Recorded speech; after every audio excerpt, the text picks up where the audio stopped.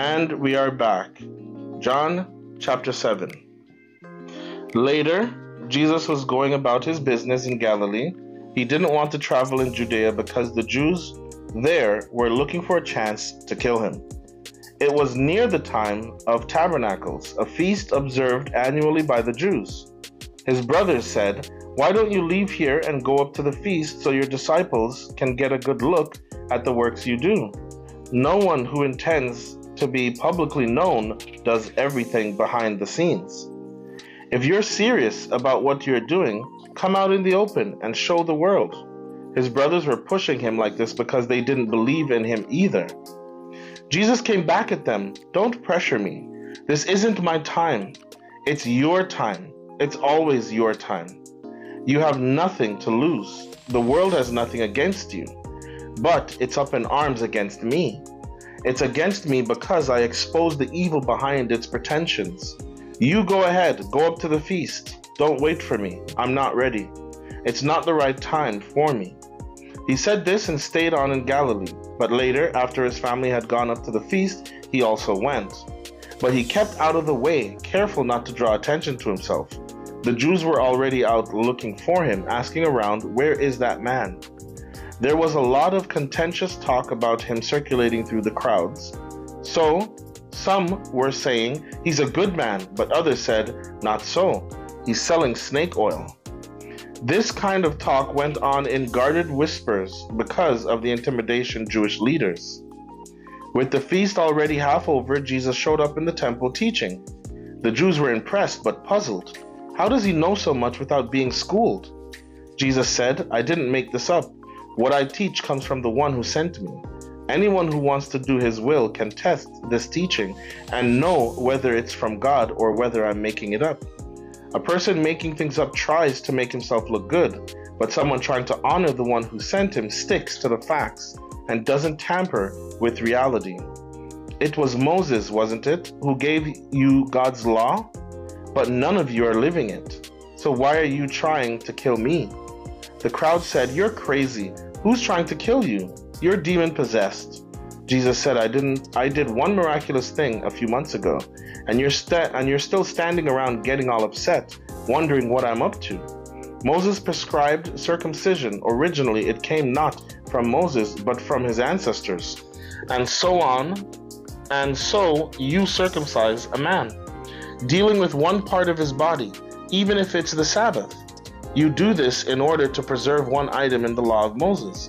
So why are you upset with me because I made a man's whole body well on the Sabbath? Don't be hypocritical. Use your head and heart to discern what is right, to test what is authentically right.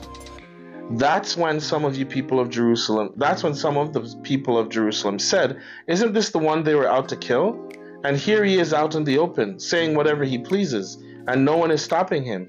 Could it be that the rulers know that he is, in fact, the Messiah? And yet, we know where this man came from. The Messiah is going to come out of nowhere. Nobody is going to know where he comes from." That provoked Jesus, who was teaching in the temple, to cry out, "Yes, you think you know me and where I'm from, but that's not where I'm from. I didn't set myself up in business. My true origin is in the one who sent me, and you don't know him at all. I come from him. That's how I know him. He sent me here." They were looking for a way to arrest him, but not a hand was laid on him because it wasn't yet God's time. Many from the crowd committed themselves in faith to him, saying, "Will the Messiah, when he comes, provide better or more convincing evidence than this?" The Pharisees, alarmed at this seditious undertow, going through the crowd, teamed up with the high priest and sent their police to arrest him.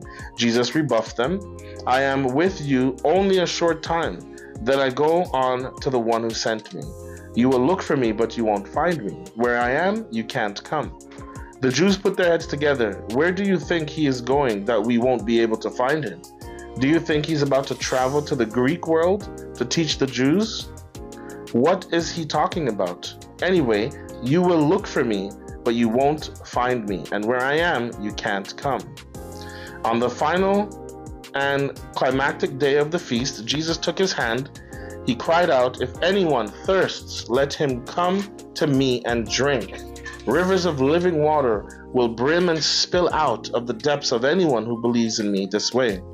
Just as the scripture says, he said this in regard to the Spirit, whom those who believed in him were about to receive. The Spirit had not yet been given because Jesus had not yet been glorified. Those in the crowd who heard these words were saying, this has to be the prophet. Others said, he is the Messiah. But others were saying, the Messiah doesn't come from Galilee, does he? Don't the scripture tell us that the Messiah comes from David's line and from Bethlehem, David's village? So there was a split in the crowd over him. Some went as far as wanting to arrest him, but no one laid a hand on him. That's when the temple police reported back to the high priests and Pharisees, who demanded, why didn't you bring him with you? The police answered, have you heard the way he talks? We've never heard anyone speak like this man. The Pharisees said, are you carried away like the rest of the rabble? You don't see any of the leaders believing in him, do you? Or any from the Pharisees? It's only this crowd, ignorant of God's law, that is taken in by him and damned. Nicodemus, the man who had come to Jesus earlier and was both a ruler and a Pharisee, spoke up. Does our law decide about a man's guilt without first listening to him and finding out what he is doing? But they cut him off. Are you also campaigning for the Galilean? Examine the evidence. See if any prophet ever comes from Galilee. Then they all went home. John chapter 8. Jesus went across to Mount Olives, but he was soon back in the temple again. Swarms of people came to him. He sat down and taught them. The religious scholars and Pharisees led in a woman who had been caught in the act of adultery. They stood her in plain sight of everyone and said, Teacher, this woman was caught red-handed in the act of adultery. Moses, in the law, gives orders to stone such persons. What do you say? They were trying to trap him into saying something incriminating so they could bring charges against him. Jesus bent down and wrote with his finger in the dirt. They kept at him, badgering him. He straightened up and said, the sinless one among you go first. Throw the stone. Bending down again, he wrote some more in the dirt. Hearing that, they walked away. One after another, beginning with the oldest, the woman was left alone. Jesus stood up and spoke to her. Woman, where are they? Does no one condemn you? No one, Master. Neither do I, said Jesus. Go on your way. From now on, don't sin. Here's a note. John 7:53 and 8:11. The portion in brackets is not found in the earliest handwritten copies. And that would be from... I'm trying to find where the bracket starts. Okay, so that's from the last chapter. Oh, the bracket starts from the last chapter. Yeah. Okay, yes, right. To the one I just read now, 8 to 11. Okay, interesting. Because you hear that growing up all the time, right, with the woman and thing like that. So they're saying it wasn't in the earliest handwritten scriptures. Okay, just good to keep in mind. Jesus once again addressed them. I am the world's light. No one who follows me stumbles around in the darkness. I provide plenty of light to live in. The Pharisees objected. All we have is your word on this. We need more than this to go on. Jesus replied, you're right that you only have my word, but you can depend on it being true. I know where I've come from and where I go next. You don't know where I'm from or where I'm headed. You decide according to what you can see and touch. I don't make judgments like that. But even if I did, my judgment would be true because I wouldn't make it out of the narrowness of my experience, but in the largeness of the one who sent me, the Father. That fulfills the condition set down in God's law, that you can count on the testimony of 2 witnesses. And that is what you have. You have my word, and you have the word of the Father who sent me. They said, where is this so-called Father of yours? Jesus said, you're looking right at me and you don't see me. How do you expect to see the Father? If you knew me, you would at the same time know the Father. He gave this speech in the treasury while teaching in the temple. No one arrested him because his time wasn't yet up. Then he went over to the same ground again. I'm leaving and you are going to look for me, but you're missing God in this and are headed for a dead end. There is no way you can come with me. The Jews said, so if he's going to kill himself, is that what he means by, "You can't come with me"? Jesus said, "You're tied down to the mundane. I'm in touch with what is beyond your horizons. You live in terms of what you see and touch. I'm living on other terms. I told you that you are missing God in all this. You're at the dead end. You're at a dead end. If you won't believe I am who I say I am, you're at the dead end of sins. You're missing God in your lives." They said to him, "Just who are you anyway?" Jesus said, "What I've said from the start. I have so many things to say that concern you, judgments to make that affect you. But if you don't accept the trustworthiness of the one who commanded my words and acts, none of it matters. That is who you are questioning, not me, but the one who sent me." They still didn't get it, didn't realize that he was referring to the Father. So Jesus tried again. "When you raise up the Son of Man, then you will know who I am, and that I'm not making this up, but speaking only what the Father taught me.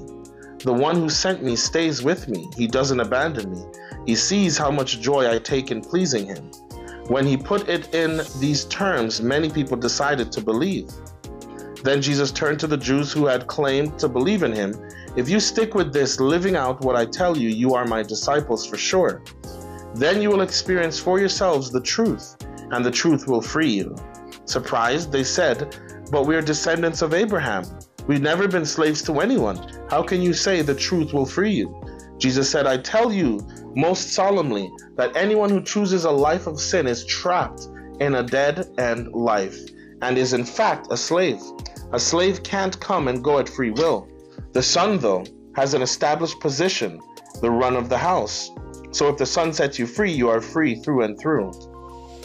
I know you are Abraham's descendants, but I also know that you are trying to kill me because my message hasn't yet penetrated your thick skulls. I'm talking about things I have seen while keeping company with the Father, and you just go on doing what you have heard from your father." They were indignant. "Our father is Abraham." Jesus said, "If you were Abraham's children, you would have been doing the things Abraham did. And yet here you are trying to kill me, a man who has spoken to you the truth he got straight from God. Abraham never did that sort of thing. You persist in repeating the works of your father." They said, "We're not bastards. We have a legitimate father, the one and only God." "If God were your father," said Jesus, "you would love me, for I came from God and arrived here. I didn't come on my own. He sent me. Why can't you understand one word I say? Here's why. You can't handle it.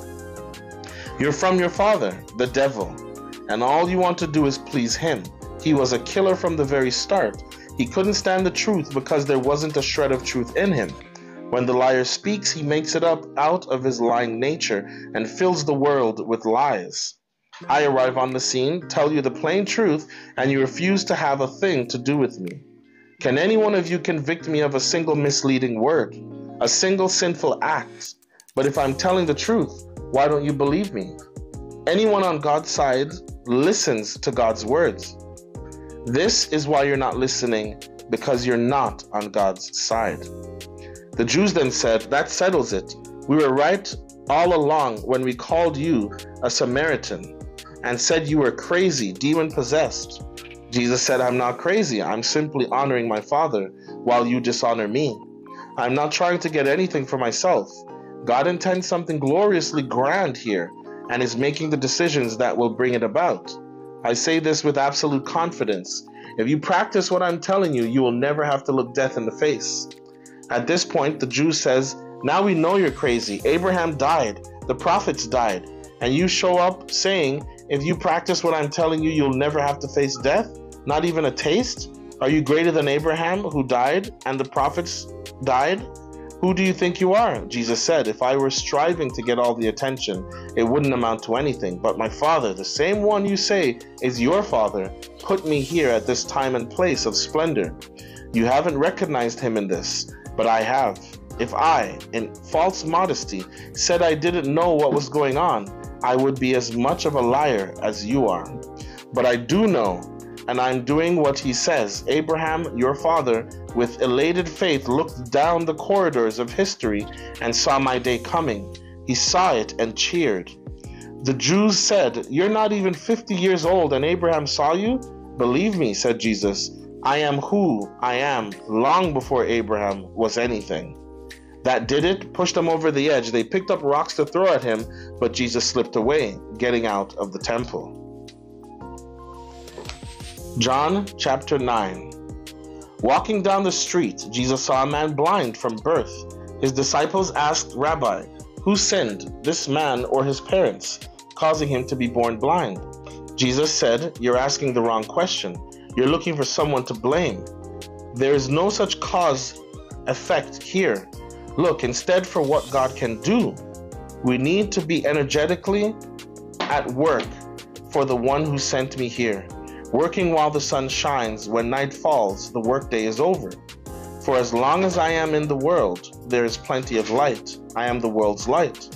He said this and then spit in the dust, made a clay paste with his saliva, rubbed the paste on the blind man's eyes and said, Go, wash at the pool of Siloam. Siloam means sent. The man went and washed and saw. Soon the town was buzzing. His relatives and those who year after year had seen him as a blind man begging were saying, Why? Isn't this the man we knew? Who sat here and begged? Others said, It's him all right. But others objected, It's not the same man at all. It just looks like him. He said, It's me, the very one. They said, How did your eyes get opened? A man named Jesus made a paste and rubbed it on my eyes and told me, Go to Siloam and wash. I did what he said. When I washed, I saw. So where is he? I don't know. They marched the man to the Pharisees. This day, when Jesus made the paste and healed his blindness, was the Sabbath.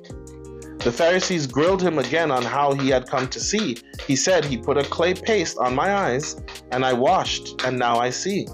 Some of the Pharisees said, Obviously, this man can't be from God. He doesn't keep the Sabbath. Others countered, How can a bad man do miraculous, God-revealing things like this? There was a split in their ranks. They came back at the blind man. You're the expert. He opened your eyes. What do you say about him? He said he is a prophet. The Jews didn't believe it, didn't believe the man was blind to begin with. So they called the parents of the man, now bright-eyed with sight. They asked him, Is this your son, the one you say was born blind? So how is it that he now sees? His parents said, We know he is our son, and we know he was born blind, but we don't know how he came to see.